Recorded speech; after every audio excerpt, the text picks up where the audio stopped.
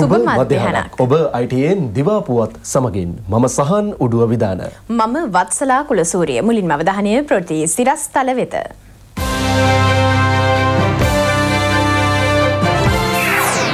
උසස් පෙළ විභාගය දිවයින පුරා සාර්ථකව. වැඩියෙන්ම වැටුප් වැඩි කළ ආණ්ඩුව. ඔබේ මූලික වැටුප එහෙම වෙනස් කරපු රාජ්‍ය ආන්ත්‍රණයක් නිදහසෙන් පස්සේ ශ්‍රී ලංකාවේ බීවල නැති කෙනෙක් ඔබට මතක් කරගන්න. විග්නේශ්වරන්ගේ තීරණය ව්‍යවස්ථාවට පටහැනි බවට අභියාචනාධිකරණයෙන් තීන්දුවක්. මහනුවර ප්‍රථම කුමල් පෙරහැර අද. ඉන්දියාවට තද වැසි පාසල් හා සරසවි වැසේ.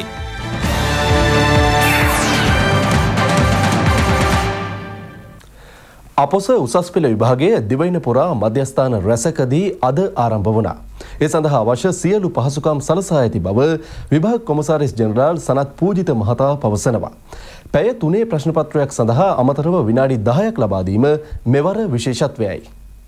පිළිවෙතිසෝම් කල්මත්තෙන් විභාග ශාලාවට යායුතු අඩුවකින් පැය භාගයකටවත් කලින් යන්න ඕන. ඊට කලින් යනවා නම් වඩාත් හොඳයි. එසේම ප්‍රවේශ පත්‍රයේ අත්දැක සාධිතව තිබිය යුතුයි. ඒ වගේම ජාතික හැඳුනුම්පත් පිළිතුරු ලිවීම සඳහා අවශ්‍ය පෑන් පැන්සල් යන ආදිය මේ සියල්ල රැගෙන යා යුතුයි. විභාග ශාලාවට කාල ගමන් මළු විවිධ පොත්පත් රාශියක් එක්ක වැය කරයි යන්නේක නම් අවශ්‍ය වෙන්නේ නැහැ. මොකද විශේෂ ආරක්ෂාවක් අපි යොදලා තියෙනවා. සෑම විභාග මධ්‍යස්ථානයකටම ඒ අනුව අපි බලාපොරොත්තු වෙනවා ඒ ආරක්ෂක පාසු වන ආකාරයට විභාග ශාලාවට මෙම අපේ ඉතිරි කියලා මෙවර විභාගයේ සඳහා අතිරේක විනාඩි 10ක කාලයක් තියෙනවා පැය 3 ප්‍රශ්න පත්‍ර සඳහා මේ ලබා දෙන්නේ ප්‍රශ්න පත්‍රයේ හොඳින් කියවලා පහසු ප්‍රශ්න තෝරාගෙන ඒ අනුව පිළිතුරු ලිවීමට කටයුතු කිරීමයි අපි බලාපොරොත්තු වෙනවා මෙවරත් ඒ දරුවන් එම ඒ අතිරේක කාලය ඵලදායී ලෙස යොදා ගැනීම කියලා.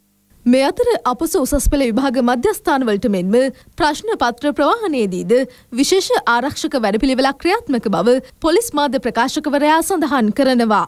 එක් මධ්‍යස්ථානයකට පොලිස් නිලධාරීන් තිදෙනෙක් බැගින් පැය 24 පුරාම මේ විභාගය අවසන් වන තෙක්ම රාජකාරී යොදවා තිබෙනවා. ඒ අනුව එම රාජකාරිය සඳහා පොලිස් නිලධාරීන් 1971ක් අනියුක්ත කර තිබෙනවා. ඊට අමතරව විභාගයේ පැවැත්වෙන විභාග මධ්‍යස්ථාන සම්බන්ධයෙන් ඒ සෑම විභාග මධ්‍යස්ථානයකටම පොලිස් ජංගම සංචාර මගින් ඒ වගේම පොලිස් යතුරුපැදි සංචාර මගින් වගේම පොලිස් පාමුර සංචාර මගින් අවශ්‍ය උපරිම ආරක්ෂාව ලබා දෙනවා. ඊට අමතරව ප්‍රශ්න පත්‍ර වගේම පිළිතුරු පත්‍ර ප්‍රවාහනය කරන වාහන සම්බන්ධයෙන් වෙද්දී අපි අවිසහිත පොලිස් නිලධාරීන් දෙදෙනෙකු හැම වාහනයකටම ආරක්ෂාව බැගින් යොදවනවා. මේ විභාග පැවැත්වෙන වේලාවන්වලදී ඒ විභාග මධ්‍යස්ථාන අසල ශබ්ද විකාශන යන්ත්‍ර භාවිතය නොකළ යුතු බවට අවධාරණයෙන් දන්වා සිටිනවා. මේ ආකාරයට අපොස උසස් පෙළ විභාගය සඳහා අවශ්‍ය පූර්ණ ආරක්ෂාවක් අපි යොදවනවා.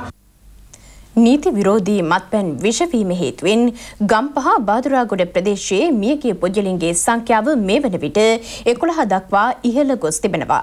තවත් 14 දිනකු රෝහල් ගත කර සිටිනවා. පල්ලෙවෙල මීරිගම සහ කොටදෙනියාව යන පොලිස් වසම් වලිනුයි මෙම මරණ වාර්තා වන්නේ. පල්ලෙවෙල පොලිස් වසමේ 5 දෙනෙකු මිය ගොස් තිබෙනවා. කොටදෙනියාව පොලිස් වසමේ 4 දෙනෙකුද මීරිගම පොලිස් වසමේ 2 දෙනෙකුද වශයෙන් මෙසේ මිය ගොස් සිටින බවයි පොලිසිය පවසන්නේ. මොවුන්ගේ මරණවලට හේතුව ලෙස මරණ පරීක්ෂණවල සඳහන් වන්නේ හදිසි හෘදයාබාධ වැනි දේ වුවද මොවුන් සියලු දෙනා එකම ස්ථානයකින් නීති විරෝධී මත්පැන් පානය කර ඇති බවයි ඔවුන්ගේ ඥාතීන් පවසන්නේ. මේ වන විට රෝගීන් 14 දෙනෙකු මීරිගම වතුපිටිවල ගම්පහ සහ රාගම රෝහල්වල ප්‍රතිකාර ලබමින් සිටිනවා. මේ අතර නීති විරෝධී මත්පැන් ජාවාරමට එරෙහිව ප්‍රදේශවාසීන් විරෝධතාවකද නිරත වුණා. ඒ නීති විරෝධී මත්පැන් විෂවී මියගිය දේහයද මහමග තබා ගනිමින් මේ සම්බන්ධයෙන් කඩිනම් ක්‍රියාමාර්ග ගන්නා බවට පල්ලෙවෙල පොලිස් ස්ථානාධිපති කමල් රත්නායක මහතා පොරොන්දු වීමත් සමග දේහය මාර්ගයෙන් ඉවත් කර ගැනුණා.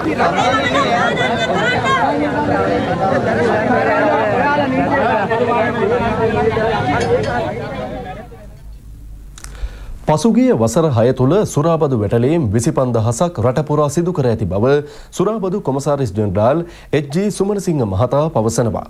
නීති විරෝධී මත්පැන් තොරන් කිරීම තුළින් ජීවිත අවදානම අවම කිරීම එහි අරමුණයි. මේ වසරේ මුල් මාස 6 තුල පමණක් නීති විරෝධී සුරාබදු වැටලීම් 24150ක් සිදු කර තිබෙනවා. නීති විරෝධී ලෙස මත්පැන් නිපදවීම, එම මත්පැන් ළඟ තබා ගැනීම, ස්ප්‍රීතු සහ මත්පැන් නිපදවීමට යොදා ගන්නා උපකරණ ළඟ තබා ගැනීම, එවැනි මත්පැන් අලෙවි කිරීම සහ නීති විරෝධී ලෙස විදේශීය මත්පැන් විකිණීම යන කරුණු යටතේ මෙම වැටලීම් සිදු කර ඇත්තේ. ඒ අනුව පසුගිය වසරේදී වැටලීම් 49312ක් සිදු කර තිබෙනවා. ඉන් දඩ මුදල් වශයෙන් ලැබුණු මුදල රුපියල් මිලියන 253ක්. මෙම දඩ ආදායම අදාළ පළාත් සභාව වෙත බැර කෙරෙනවා. 2015 වසරේ සිට සුරාබදු දෙපාර්තමේන්තුව වැටලීම් වැඩි කරමින් සිටින බව සුරාබදු දෙපාර්තමේන්තුව පවසනවා. මේ වසරේ සුරාබදු ආදායම් ඉලක්කය රුපියල් බිලියන 130ක්. පසුගිය මාසය වන විට රුපියල් බිලියන 68ක ආදායමක් ලබාගෙන ඇති බවද දෙපාර්තමේන්තුව සඳහන් කරනවා. ආණ්ඩුකාරවරුන් 3 දෙනෙකු සහ නව රාජ්‍ය අමාත්‍යවරුන් 2 දෙනෙකු ජනාධිපති මෛත්‍රීපාල සිරිසේන මැතිතුමා ඉදිරියේ දිවුරුම් දී තිබෙනවා. මධ්‍යම පළාත් ආණ්ඩුකාරවරයා වශයෙන් රජිත් කීර්ති තෙන්නකෝන් මහතා ජනාධිපතිතුමා ඉදිරියේ දිවුරුම් දුන්නා. ඌව පළාත් ආණ්ඩුකාරවරයා වශයෙන් පත් කර ඇත්තේ මෛත්‍රී ගුණරත්න මහතායි. හේමල් ගුණසේකර මහතා දකුණු පළාත් ආණ්ඩුකාරවරයා වශයෙන් දිවුරුම් දුන්නා. මේ අතර නව රාජ්‍ය අමාත්‍යවරුන් අතරින් අනෝමා ගමගේ මහත්මිය කංජතෙල් සම්පත් සංවර්ධන රාජ්‍ය අමාත්‍ය ධූරයේත්, ලකී ජයවර්ධන මහතා නගර සැලසුම් ජල සම්පාදන සහ උසස් අධ්‍යාපන රාජ්‍ය අමාත්‍යවරයා ලෙසත් ජනාධිපතිතුමා ඉදිරියේ දිවුරුම් දුන්නා. වත්මන් ආණ්ඩුව තරම් රාජ්‍ය සේවකීන්ගේ වැටුප් වැඩි කළ ආණ්ඩුවක් ඉතිහාසයේ නොමැති බව අමාත්‍ය වජිර අබේවර්ධන මහතා පවසනවා. මහනුවරදී පැවති වැඩසටහනකට එක් වෙමින් ඒ මහතා මේ බව කියා සිටියා. මහනුවර දිස්ත්‍රික්කයේ සංවර්ධන නිලධාරීන් 1467 දෙනෙකුට කාර්යාල ගමන්මලු ලබා දීම අමාත්‍ය වජිර අබේවර්ධන මහතාගේ ප්‍රධානත්වයෙන් උඩරට කලා සංගම් ශාලාවේදී සිදු කෙරුණා. සදේශ කටයුතු අමාත්‍යාංශයේ මූල්‍ය ප්‍රතිපාදන යටතේ මේ සඳහා වැය කළ මුදල රුපියල් 66 ලක්ෂ 1500ක්. රාජ්‍ය ආන්ත්‍රණය අඩුම පඩිය ලබන පුද්ගලයා කාර්යාලකාරී සේවක මහත්මයා 2014 නොවැම්බර් මාසයේ ඔහුගේ වැටුප රුපියල් 13000යි. දැන් බලන්න අපි මේ ඉලක්කය ගෙනිච්චා 20 වෙනකොට කාර්යාලකාරී සේවක මහත්මයාගේ මූලික වැටුප රුපියල් 28000යි. අනිත් හැම කෙනෙක්ගේමකත් වෙනස් කළ තිබෙන්නේ. ඔබේ මූලික වැටුප එහෙම වෙනස් කරපු රාජ්‍ය ආන්ත්‍රණය නිදහසෙන් පස්සේ ශ්‍රී ලංකාවේ බී වෙලා නැති කියන එක ඔබට මම මතක් කරගන්නවා. උතුරු පළාත් සභාවේ දිවර හා ප්‍රවාහන අමාත්‍යවරයා ලෙස කටයුතු කළ පී ඩෙනිශ්වරන් මහතා එම තනතුරෙන් ඉවත් කිරීමට එම පළාත් හිටපු ප්‍රධාන අමාත්‍ය සී.වී. විග්නේශ්වරන් මහතාගත් තීරණය ව්‍යවස්ථාවට පටහැනි බවට අභියාචන අධිකරණය තීන්දුව කළා. මහින්ද සමයවර්ධන සහ ප්‍රියන්ත ප්‍රනාන්දු යන වෙනසුරු මඩුල්ලයි තීන්දුව ප්‍රකාශයට පත් කළේ. ඩෙනිශ්වරන් මහතා වෙනුවට වෙනත් අයෙකු පත් කිරීමට ගත් ක්‍රියාමාර්ගයද නීති විරෝධී බවටයි අභියාචන අධිකරණය තීන්දුව කළේ. එවැනි පත්කිරීමක් සිදු කිරීමට මහඇමතිවරයාට බලයක් නොමැති බවටද තීරණය කෙරුණා. තමන් අමාත්‍ය ධුරයෙන් නිරපීම නීති විරෝධී යයි ප්‍රකාශ කරන මෙන් ඉල්ලා ඩෙනිශ්වරන් මහතා අභියාචන අධිකරණයේ රීට් පෙත්සමක් ගොනු කර තිබුණා. ඒ දූෂණ චෝදනා එල්ල කරමින් ආණ්ඩුක්‍රම ව්‍යවස්ථාවට අනුව පළාත් සභාවක අමාත්‍යවරයෙකු නිරපීමේ බලය ආණ්ඩුකාරවරයාට පමණක් හිමිවන බව පෙත්සම්කරුගේ තර්කය වුණා. ඓතිහාසික කන්ද උඩරට ඇසල පෙරහැර මංගල්‍යයේ ප්‍රථම කුඹල් පෙරහැර අද වීථි සංචාරය කරනවා. දළදා මාලිගය අභියසින් අද රාත්‍රියේ දකුණු දිශාභිමුඛව පිටත්වන පෙරහැර දළදා වීදිය, ඩී.එස්. සේනානායක වීදිය, දේව වීදිය, කොළඹ වීදිය, යටිනුවර වීදිය හා රජ වීදිය ඔස්සේ ගමන් ගැනීමට නියමිතයි. අද රාත්‍රී 7:02ට යෙදෙන සුබ මොහොතෙන් පළමු කුඹල් පෙරහැර වීදි සංචාරය කිරීමට නියමිතයි. පැමිණෙන සියලු බැතිමතුන්ගෙන් ඉතා කාරුණිකව ඉල්ලා හිටිනවා. ඉතා විනයගනුකව පැමිණෙන්න. ඒ වගේම ආරක්ෂක අංශවලට ඔබ දක්වන සහාය ඉතා අගය කොට සලකනවා. ඒ වගේම පරිසරයට අහිතකර ද්‍රව්‍ය මෙහි දමා යන්න එපා. ඒ වගේම ඔබ ඉදිරියෙන් පෙරහැර කරඬුව ගමන් කරන අවස්ථාවේදී වාම ශ්‍රී දන්ස්ථා ධාතුන් වහන්සේට කරන ගෞරවයක් පූජාවක් හැටියට වැඳ නමස්කාර කරන්න. ඒ වගේම දේවාභරණ වඩම්මන හස්සිරාජයෙන් දේවාභරණ රැගෙන ගමන් කරද්දී ඔබ ඉන්න ස්ථානයේ නැගිට වැඳ නමස්කාර කරන හැටියට ඉතා ගෞරවයෙන් ඉල්ලායි. අද සිට දින 5ක් පුරා කුඹල් පෙරහැර වීදි සංචාරය කරනවා. ලබන 10 වනදායි ප්‍රථම රන්දෝලි පෙරහැර වීදි සංචාරය කිරීමට කටයුතු යොදා තිබෙන්නේ. අවසන් රන්දෝලි මහා පෙරහැර වීදි සංචාරය කෙරෙන්නේ නිකිනිපුන් පොහෝ දිනයි. මෙවන විටත් ඓතිහාසික මහනුවර දළදා මාලිගාව වෙත බැතිමතුන් සහ විදෙස් සංචාරකයන් විශාල පිරිසක් පැමිණෙමින් සිටින බවයි එහි සිටින අප නියෝජිත චරිත ධනංජය පවසන්නේ.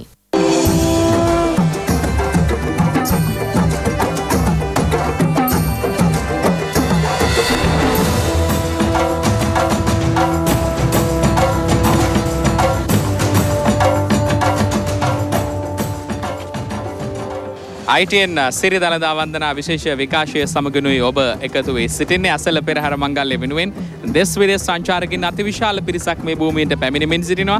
ඒ පිරිස අතුරින් විදේශ සංචාරකින් කීප දෙනෙක් ඉන්නවා. අපි ඔවුන් එක්ක කතා කරන්න සූදානම් වෙන්නේ. Hello. Hello. What's your name? My name is Violeta. Where are you from? I'm from Spain. Yeah, how about this feeling? I love it. I feel really comfortable here. And the security is really good and the country is amazing, the people is really nice, so I welcome everyone to come here and take a look at the country. ඉතින් මේ විදිහට බොහෝ පිරිසක් පැමිණෙමින් සිටිනවා. ඉතින් අපි මතක් කරන්නට ඕනේ ඔබටත් පුළුවන් මේ භූමියට පැමිණෙන්නට සිරි දළදා වහන්සේගේ ආශිර්වාදය ලබා ගන්නට පැමිණෙන්නට. ඉතින් කිසිදු බියක් සැකකින් තොරව මේ විදිහට විදේශ සංචාරකින් පමණක් නෙමෙයි දේශීය සංචාරකයෝ පැමිණෙමින් ඉන්නවා. අපි සූදානම් වෙනවා මේ භූමියේ සිදුවන තොරතුරු පිළිබඳව ඔබව දැනුවත් කරන්නට. මෙරට ජනබලය හසුරන ටෙලිවිෂන් ආවරණාධිපති ITN අපි නිරන්තරයෙන් සූදානමින් ඉන්නවා මේ තොරතුරු ඔබට සමීප කරන්නට. අපි ආරාධනය කරනවා ITN සමග එකතු වන ලෙසට.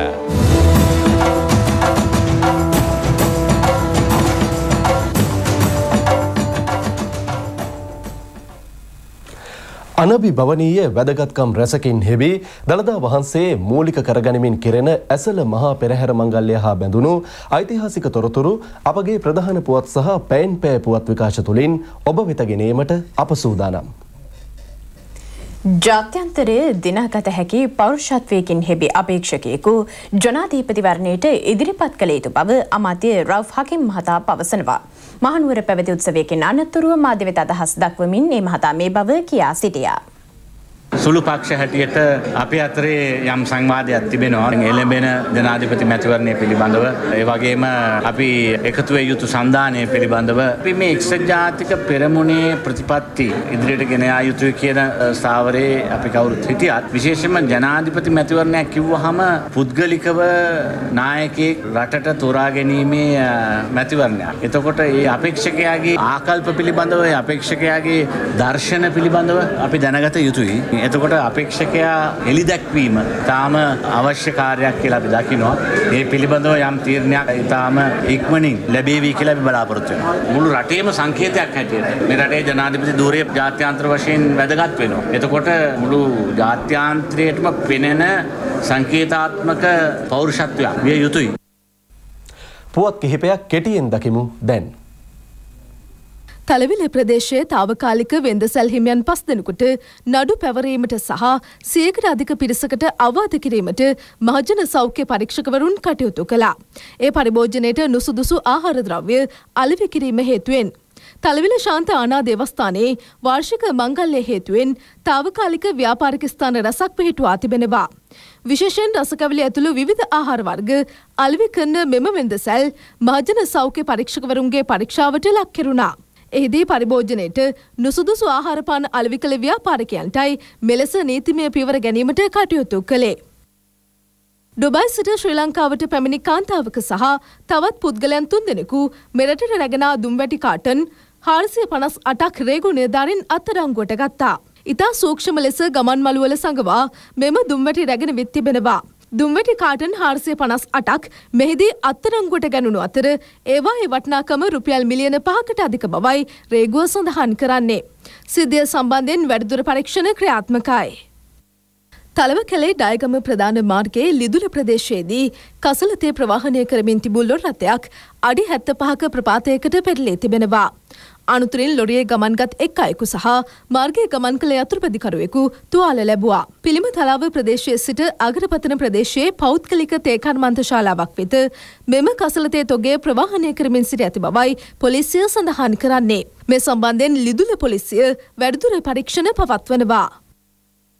මේ අතර තිරිඟුපිටි ප්‍රවාහනය කළ කන්ටේනර් රථයක් තලවකැලේ ඩයගම මාර්ගයේ ලිදුල බෙයාවිල් වත්ත ප්‍රදේශයේදී ප්‍රපාතයකට පෙරලීමෙන් අනතුරක් සිදු වුණා. ඉන් සිව් දෙනෙකු බරපතල තුවාල ලබා නුවරඑළිය මූලික රෝහල වෙත ඇතුළත් කෙරුණා. අනතුර සම්බන්ධයෙන් වැඩිදුර පරීක්ෂණ ක්‍රියාත්මකයි. රට වෙනුවෙන් එකට සිටිමු ගම්පහ දිස්ත්‍රික් සමාප්ති උත්සවය ජනාධිපති මෛත්‍රීපාල සිරිසේන මැතිතුමාගේ ප්‍රධානත්වයෙන් දියුලපිටිය මහජන ක්‍රීඩාංගණයේදී පැවැත්වුණා. එහිදී ජනාධිපතිතුමා සඳහන් කළේ නීති විරෝධී මද්‍රව්‍ය මර්දන වැඩසටහන්වල වැදගත්කම ඇතැම් අය තවමත් තේරුම්ගෙන නැති බවයි. ජනාධිපති මෛත්‍රීපාල සිරිසේන මැතිතුමාගේ සංකල්පයක් මත දීර්ඝ සංවර්ධන වැඩසටහන් රසක් එක්ක ආරම්භ වුණ රට වෙනුවෙන් එකට සිටිමු ජාතික සංවර්ධන වැඩසටහන් මාලාවේ ගම්පහ දිස්ත්‍රික් ජාතික සංවර්ධන වැඩසටහන මේ සතිය පුරාවටම ක්‍රියාත්මක වුණා. අද දවසේදී රට වෙනුවෙන් එකට සිටිමු ගම්පහ දිස්ත්‍රික් ජාතික සංවර්ධන වැඩසටහන් මාලාවේ සමාප්ති උත්සවය දුලපිටිය මහජන ක්‍රීඩාංගණයේදී මේ මොහොතේදී පැවැත්වෙනවා. මේ අවස්ථාවට විශාල පිරිසක් සහභාගී වී සිටින ආකාරය ඔබට පෙනෙනවා ඇති. රට වෙනුවෙන් එකට සිටිමු ගම්පහ දිස්ත්‍රික් වැඩසටහන ආරම්භ වුණේ පසුගිය 29 වනදායි. දිස්ත්‍රික්කයේ ප්‍රාදේශීය ලේකම් කොට්ටාස 13ක මෙම වැඩසටහන ක්‍රියාත්මක වුණා. පුරා දින 8ක් පැවති මෙම වැඩසටහනින් ප්‍රතිලාභ ලැබූ සංඛ්‍යාව ලක්ෂ 4කට අධිකයි. ගම්පහ දිස්ත්‍රික්කයේ ජනතාවගේ නිපැයුම් ඇතුළත් ප්‍රදර්ශනයක්ද මීට සමගාමීව සංවිධානය කෙරුණා. මෙහිදී අදහස් දැක්වූ ජනාධිපති මෛත්‍රීපාල සිරිසේන මැතිතුමා. බොහෝ අය මද්‍රව්‍ය මර්ධනය කියන ප්‍රශ්නේ වගකීම ඇතැම් අය තේරුම් අරගෙන නැහැ. ඇතැම් අය සමහර විට ඉන්නවා මේක සැලකිල්ලට ගන්නේ නැති අය. තමුන්නාන්සේලාගේ දරුවෝ ටික බේර ගන්න. මම මරණීය දඬනය දෙන්නත් තීරණය කළේ මේ ප්‍රබල විදියට ව්‍යාප්ත වෙලා නිසා. ඉතින් අපි දන්නවා මොනතරම් හොඳ දේ කරන්න ගියත් ඒ වාට අකුල් හෙලනා ඉන්නවා. නමුත් මම සතුටු වෙනවා නීතිපතිතුමා ඊයේ පෙරේදා දවල් තියෙනවා වාර්තාවක් පාර්ලිමේන්තුවේ පුද්ගලික මන්ත්‍රීවරයෙක් විසින් ආණ්ඩු පක්ෂයේ වන යෝජනාව නීත්‍යානුකූල වෙන්නේ නැහැයි කියලා. මරණීය දඬනය ඉවත් කිරීම සඳහා. ඒක මට හිතට සතුටක්. ඒ වැඩපිළිවෙල ශක්තිමත් කරන්න. ඒ සමගින් ITN දිවා පුවත් අවසන් වනවා. පසුරු දෙකේ සිට අපගේ පැම්පේ ප්‍රතිකාශයේ බලාපොරොත්තු වන්න. සුබ දවසක්. www.itnnews.lk